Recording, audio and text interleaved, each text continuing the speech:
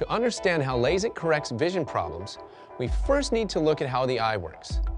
Everything you see reflects light into your eyes. The light enters the eye through the clear, dome-shaped cornea, passes through the pupil and through the lens of the eye. The lens projects it as a clear image onto the specialized nerve cells of the retina.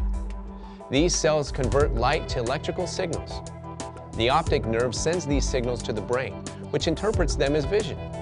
For people who are nearsighted or myopic, the cornea is too steeply curved.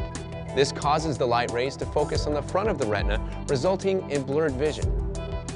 Astigmatism occurs in nearly 1/3 of all nearsighted patients. The normal cornea is round, like a basketball.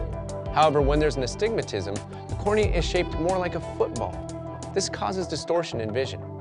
With custom view LASIK, people with nearsightedness or astigmatism can achieve a new level of vision correction. It's called personal best vision.